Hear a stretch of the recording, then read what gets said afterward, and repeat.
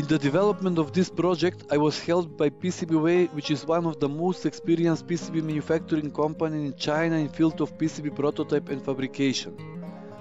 If you want to make your own PCB for this project or for any other electronic project, PCBWay is a great choice.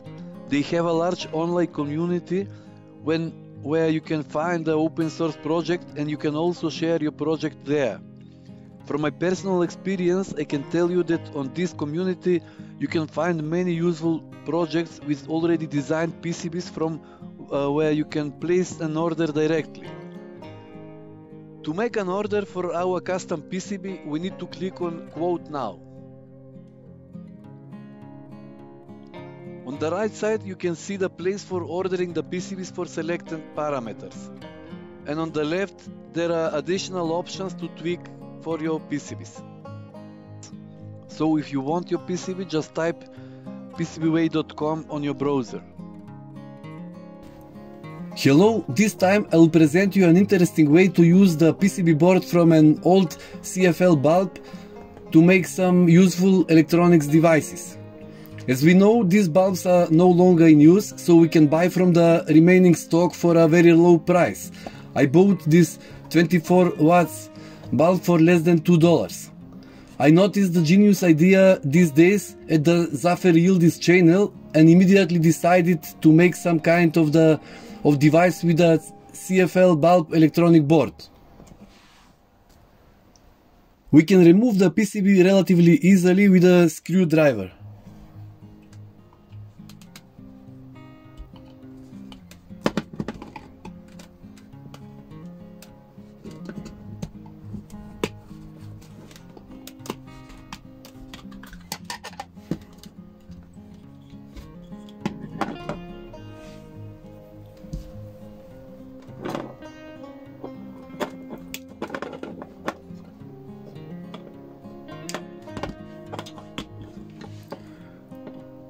Next we need to release these wires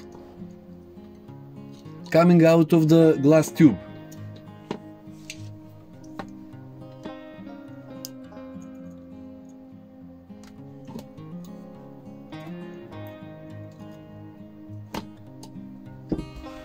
So this is the PCB that has been removed from the bulb.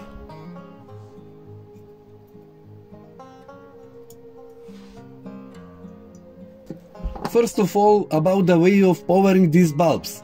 In general, the schematic diagram is the same for all types of CFL bulbs and consists of several parts. A rectifier consisting of 4 diodes connected in a so-called Gretz junction with a filter capacitor, switch mode converter containing two switching transistors, and a small toroidal transformer, usually with 3 windings, a choke winding that serves to limit the current and has the form of a standard transformer, and finally a glass tube filled with a mercury or argon gas coated inside with a phosphor. In our case, the most interesting is this choke transformer. So these are 4 diodes with filter capacitor, switching transistor,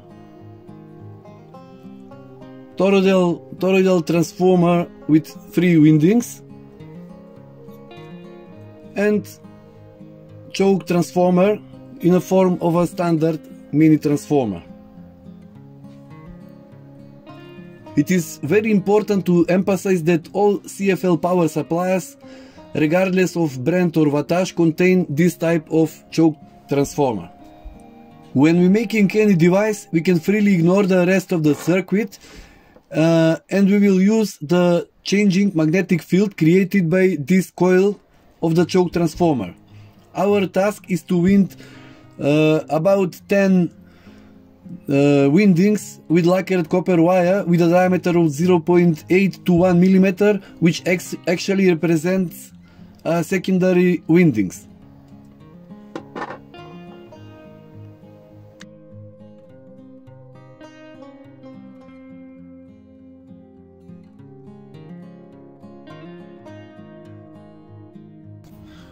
Next, we need to short connect these 2 wires in the first case, or short circuit these two pairs of wires as the next option. This is the first case, and the switching frequency is lower. This is the second case, and here these two capacitors are connected in series and the switching frequency is higher. Unfortunately, the second connection method will be avoided due to the relatively high frequency of oscillation, and the transistors may burn out very easily. Let's look at the signal shape of the secondary winding that we just added to the choke transformer.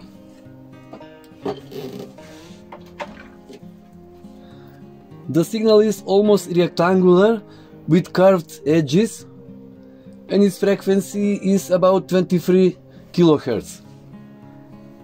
This is the first case of a single wire output short circuit.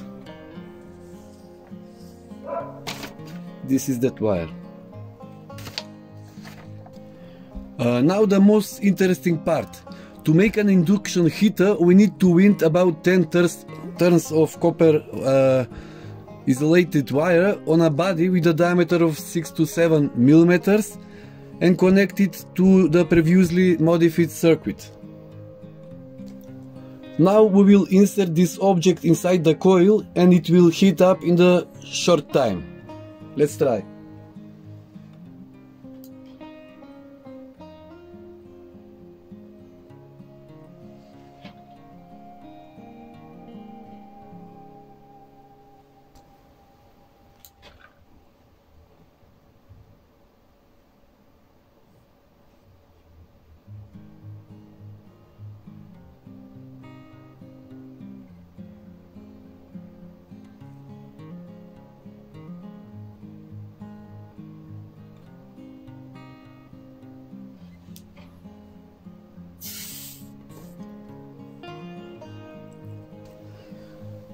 Next, to make a DC power supply, we need to connect a classic rectifier consisting of a gray junction, consists of 4 diodes, and electrolytic capacitor for filtering.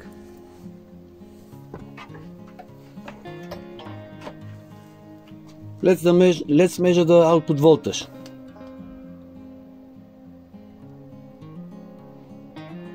As we see, the output voltage is about 5.5 volts. We can also connect a battery charging circuit to this output. Finally, we can make a high voltage source. For this purpose, we need to connect the primary of the high voltage transformer to our modified circuit.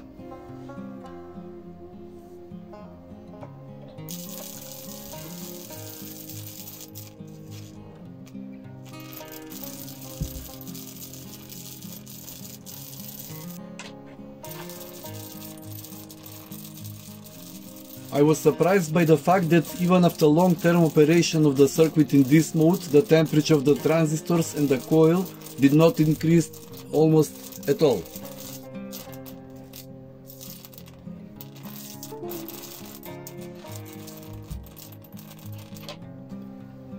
And finally, in conclusion, this is a really great way, as from an old CFL bulb we can make more functional devices in a very simple way. But of course, I would like to emphasize that even the most experienced do-it-yourselfers should strictly adhere to the safety rules when working with high voltage. Please do not attempt to recreate these experiments shown on video unless you are familiar with high voltage safety techniques, because direct current, even above 60 volts, may be lethal even when the AC supply voltage has been disconnected due to the stored energy in the capacitors.